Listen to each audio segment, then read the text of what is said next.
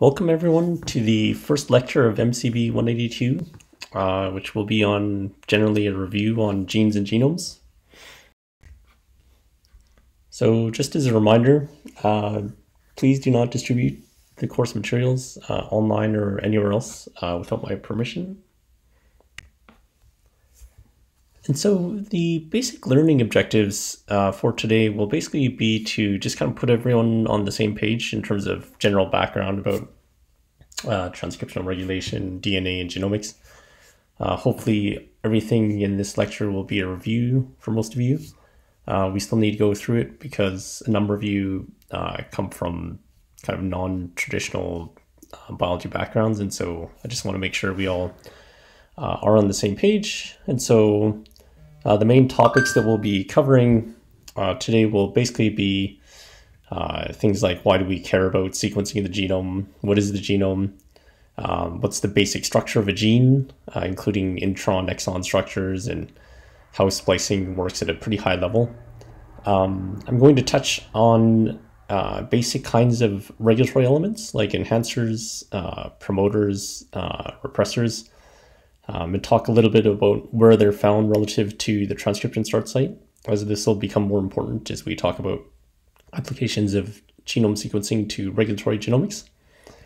And I'm going to talk a little bit about knowing and kind of establishing which parts of the genome are so-called functional. And so the term functional is a little bit overloaded and somewhat controversial in the field of genomics.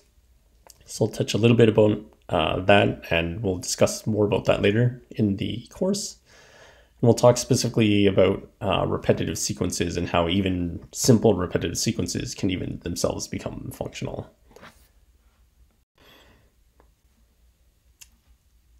So it wouldn't really make sense to teach a class on genomics without briefly defining what the genome is. And so, of course, the genome in the context of this class is an organism's basically complete set of DNA.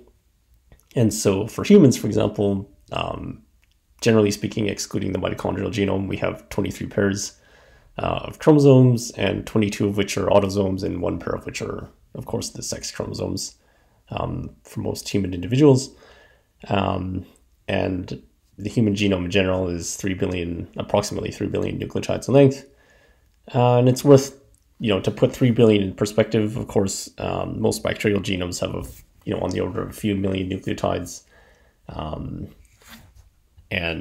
viral genomes, for example, can be much smaller than that. And so it's worth pointing out that genomes can vary pretty widely across different organisms. And so, for example, if you look at like a very macroscopic level and compare eukaryotic versus prokaryotic genomes, they differ pretty widely in terms of size. And so, of course, eukaryotic genomes tend to be much bigger than prokaryotic genomes. In eukaryotes, a lot of the DNA is non-coding. And so, for example, in the human genome, something like 98% of the genome is non-coding.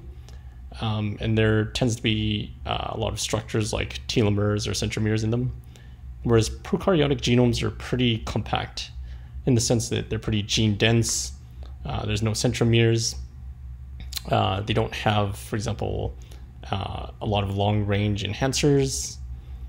In terms of the chromatin structure even, eukaryotic genomes tend to be a little bit more complicated in the sense that the genome is typically wrapped around histones, and the positioning of these histones and their relative occupancy of different parts of the genome can actually act in a regulatory fashion.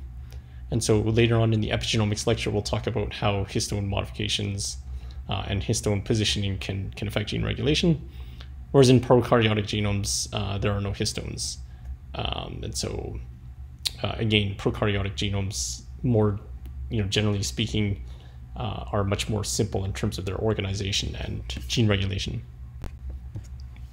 And so also, as you probably know, eukaryotic genes oftentimes have introns, especially in the higher organisms like humans or other mammals. And even in terms of the ordering of genes, gene order tends to be conserved across species. And it's most importantly for this class, genes are monocistronic. And so what that means is that in terms of transcription, genes are typically transcribed individually.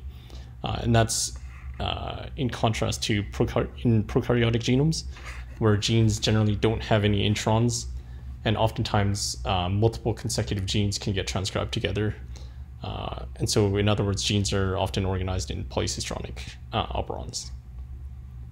As I mentioned on the previous slide, eukaryotic genes have promoters and also distal long-range enhancers that can complicate gene regulation, whereas in prokaryotic genomes, most of the gene regulation happens in the promoter region.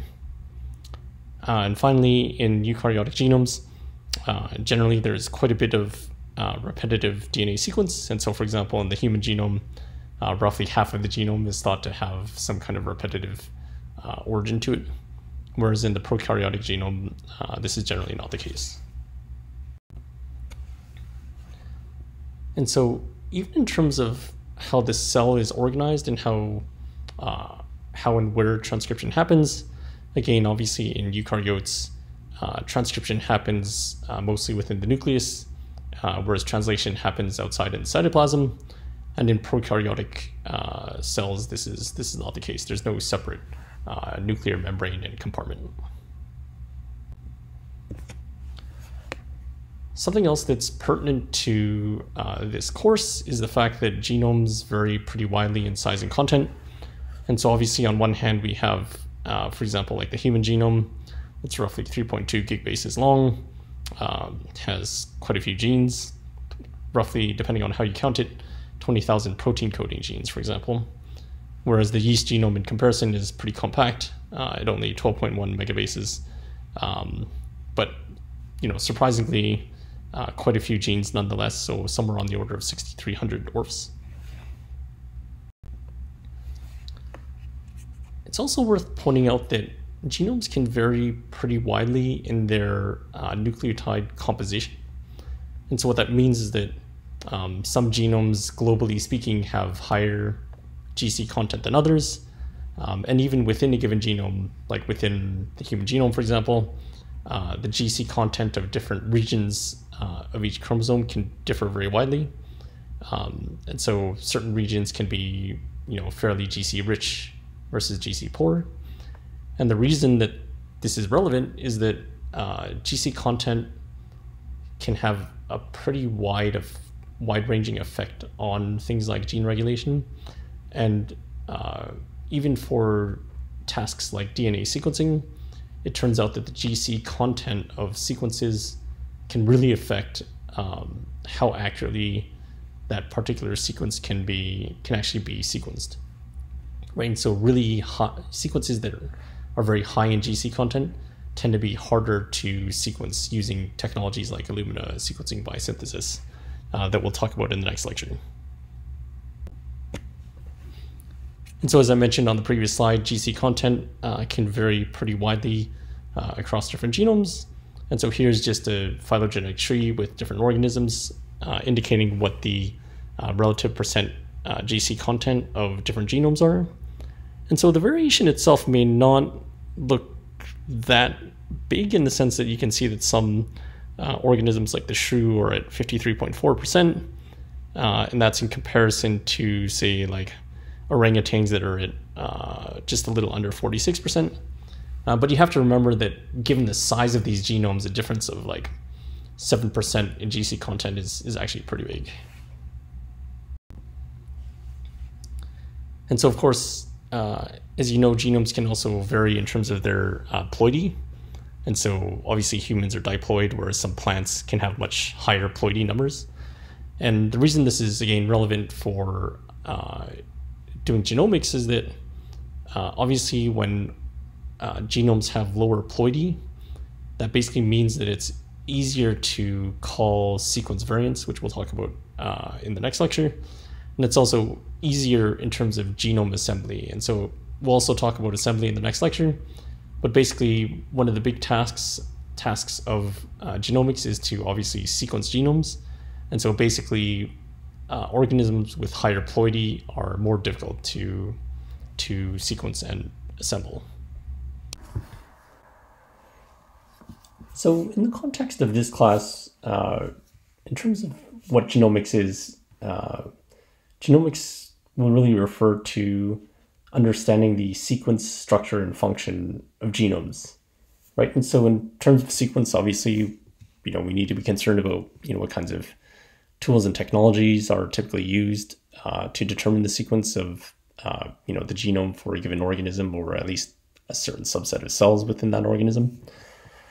In terms of, the structure and function of the genome, we're obviously concerned about, mapping and identifying what different parts of the genome do. And so, for example, obviously that involves asking basic questions like, where are all, the set of all genes in the genome? How are they transcribed, and so on and so on. We're all also concerned about, what is the actual 3D configuration of the genome in the cell. And so in this class, we'll talk a bit about technologies to measure sort of structural properties of the genome. But we'll spend the large majority of the time asking questions related to the function of different parts of the genome.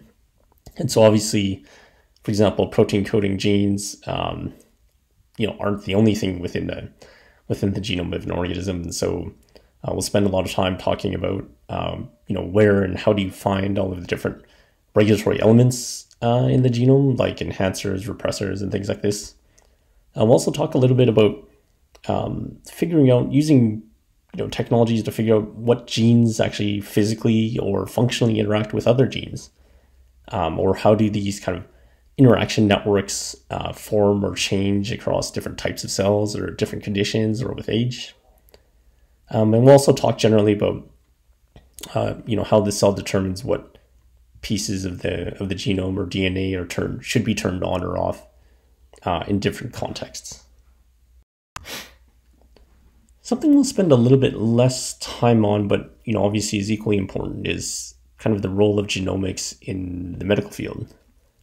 And so we'll talk a little bit about, in the human genetics section of the course, about how, for example, genotype generally is related to phenotypes at the organism level. We'll talk about how genome sequence can change in, for example, the case of cancer or other kinds of diseases or with age. And we'll talk a bit about how genomic data, both kind of genome sequence and functional genomics data in general, can help predict, what drugs certain patients might respond to, or people with a certain genetic variation might be more responsive to, and how genomics can be used for general applications like identifying features or behaviors of pathogens or things like this. And so the whole field of genomics is really kind of shaped and driven in large part by technology. And so back in the 70s, 80s, 90s, Sanger DNA sequencing, which we'll talk about next lecture, was kind of the primary workhorse of genomics, back in the 70s, 80s, 90s. And those were kind of followed by the DNA microarrays of the mid-90s, which many of you are probably too young to remember. And those were kind of then followed by sort of next-gen sequencing that started out around the 2007 period, and which were kind of followed by basically third generation and onwards, and even single molecule DNA sequencing that's been in development since basically around 2010 onwards. And so even though these technologies differ quite a bit in terms of how they work, the general goal is still the same, which is that they're trying to really provide you with some kind of high resolution, relatively high quality snapshot of